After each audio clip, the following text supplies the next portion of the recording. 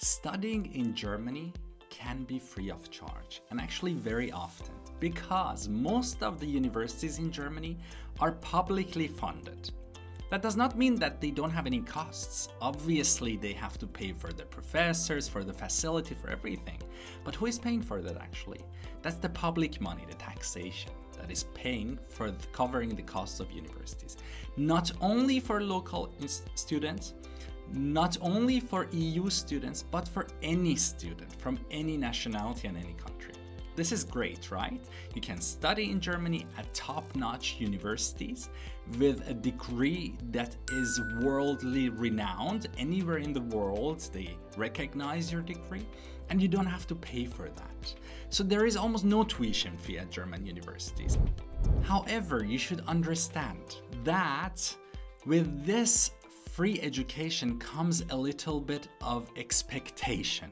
What is the expectation? What does Germany expect from you?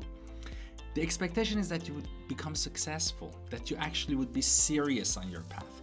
So there is no red carpet and full support like a private university, but there is actually a general path like an autobahn there, which you need to understand how it works, where it takes you to, and you need to learn its regulations. And this course is exactly for that I show you how does the system work.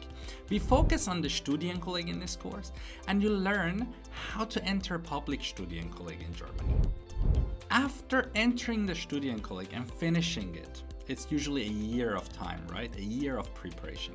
You are able to select any university in Germany and enter your desired dream program. There are a little bit of conditions there depending on the program of choice, university of choice. The better your performance, the higher your chances, so to speak. But generally, there are opportunities for everyone there. There are still costs, which we will talk about in the course, which is your living costs, not studying costs. And even for that, you can work in Germany.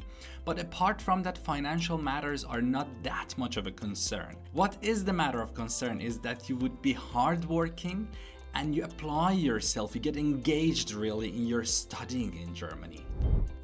I can promise you one thing. If you are serious about this, you will be successful. Germany needs you as much as you need Germany. It's a mutual transaction, a mutual relationship. Germany has an old population, is a big population, 80 million of people live in this small country, a lot of them getting old. So Germany needs experts, and especially international experts, because first of all, Germany is an export-oriented country. So they want to sell goods, cars, industrial products and goods to your country. It's important that you come here and learn and adapt, learn the language and be a bridge between Germany and your country. Furthermore, Germany would love to have you here to stay.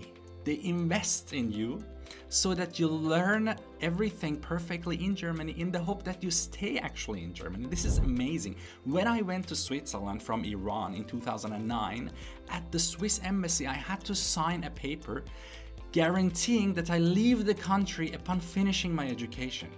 In Germany, it's the opposite. They want you to stay actually. They do everything possible for you to stay, because they need talented international graduates, international students who become skilled workers and experts. Stay serious in this path, stay with me and let me teach you how to do all the steps in front of you, and I promise you'll be very successful.